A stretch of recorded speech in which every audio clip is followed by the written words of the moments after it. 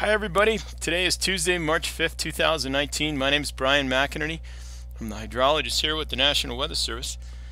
And this is a snow safety planning briefing for a winter storm that we have on the way. So let's take a look at what we got going.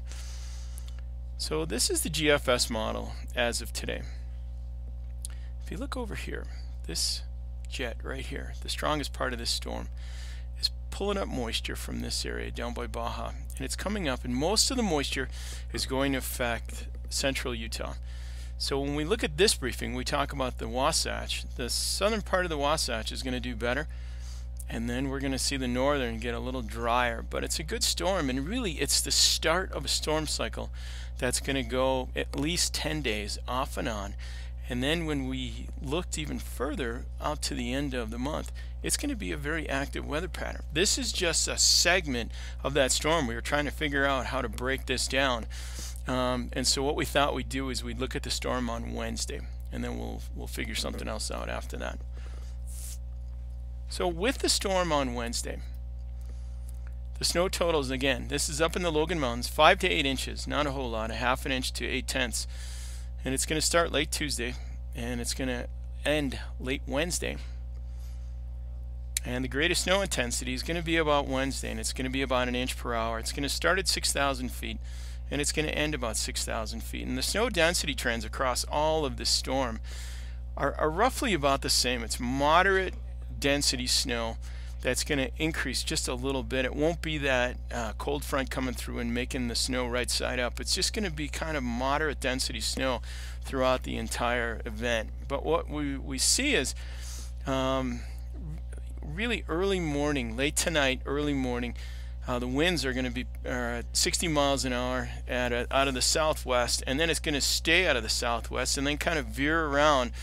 On about noon on Wednesday, you're going to see the winds drop off pretty significant, but then really quick they're going to ramp back up to gusts to 45 in this area out of the west-southwest, and then veering southwest, and then it's going to be a westerly flow. And we're going to see this pattern. High winds to start, you're going to get a break, and then you're going to get bigger winds at about the evening hours on Wednesday. So if we look at the northern mountains, Powder Mountain, Snow Basin, the snow totals 8 to 12 inches, and this storm, being that it's coming out of the southwest, is going to favor Powder Mountain more in this area. Areas that are doing much better when you think of southwest flow, they're going to get more. So when you think of Powder Mountain at 12 inches, whereas Snow Basin may be on the lower end, snow water equivalent 0.75 to 1.25. It's going to start Tuesday night tonight. Late Wednesday night is when it's going to end. And then when you look at the greatest snow intensity, Wednesday morning roughly through the afternoon, it's not a time that it's really going to go. It's kind of a uniform snow with this. With peak snowfall rates about 1 inch to 1.5 inches, it's going to start at 7,000 feet, meaning it's going to rain below that with snow above that. And then as it gets a little colder, it's going to be about 6,500 feet where you're going to get that rain snow line with that slight decrease that we'll see with this storm. When you think of the winds, again, that very similar pattern, gusts about 60 miles an hour, and then you see it drop off through the morning hours of Wednesday and then pick back up in the afternoon hours to about 45 miles an hour. Southwest flow veering around west-southwest to southwest to west. When we look at the front side, and this is kind of important because usually you see Alta snowbird doing better in these winter storms, but since this is southwest flow, what we're going to see is Brighton is going to be on the high end of this at about 20 inches. Alta is going to be on the lower end, as due to this southwest orientation of the storm. So when you think the range is about 12 to 20 inches with snow water equivalent about 1 to 2 inches, it's going to start tonight late, and it's going to end late tomorrow. When you look at the greatest snow intensity, again, we're not going to see a big period where it's going to snow really hard. It's going to be uniform snow for the most part, with peak snowfall rates at about 1.5 inches per hour, mostly up in the Brighton Big Cottonwood area. It's going to start at 7,000 feet, meaning rain below 7,000, with the snow level at the end of the storm at 6,500, and again, that very similar moderate snow. When we look for winds at this, maybe 65 miles an hour, a little higher, out of the southwest starting at midnight tonight, and then it's going to drop off in the morning hours on Wednesday, and then it's going to pick back up to about 70 miles an hour in the late afternoon and evening hours on Wednesday. So again, you see that big winds tonight, a drop off in the morning, and then it's going to pick up again. When we shift over to the backside, Park City, Deer Valley, Sundance, what you see, and also the canyons with this, snow totals 10 to 18 inches.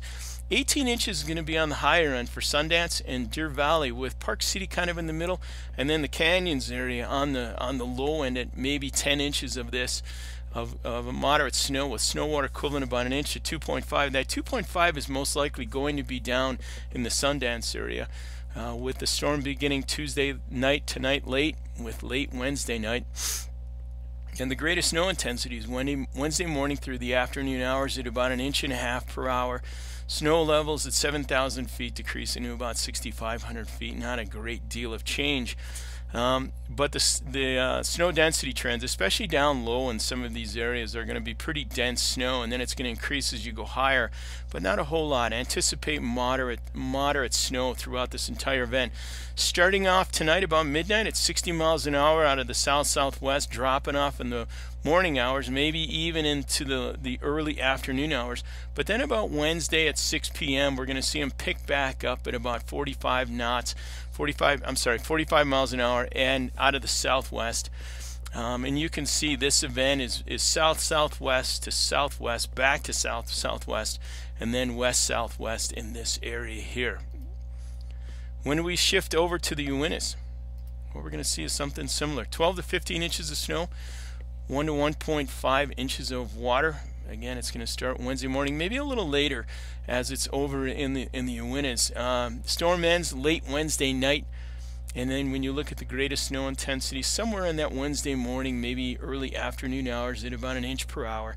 7,000 feet is the rain level, dropping about 500 feet. Again, that snow density trend that we'll see. When you think of the winds, very similar. That early start out of the south-southwest at 60 miles an hour, dropping down, coming back up at about 45 miles an hour sometime in the evening hours for this location out of the southwest, and then kind of just veering around in that direction. Okay, there you have it. Now, when you think of what's going on, we've got the next storm is Friday afternoon, Saturday morning. It's going to be a colder storm with about 1 to 1.5 inches of additional water. And then it's going to snow to the valley floors. Probably Friday night it's going to start with that. And then we've got another one Monday through Wednesday of next week favoring southern Utah with modest accumulation over the northern Wasatch. So when you think we've got a very active weather pattern with a shifting avalanche issue, a lot of winds, a lot of moderate density snow, please check the Utah Avalanche Center if you are going in the backcountry. You can always call me. Glenn Merrill is the meteorologist who does a lot of the meteorology on this. He's very good at mountain meteorology. The two of us kind of put this together. Feel free to get with me at any time via email or through the National Weather Service. But active pattern, really, when you look at the models all the way through the end of March, which is great as far as water supply and skiing goes, but little shifting. So we'll go with that, and we'll talk to you on the next one. See ya.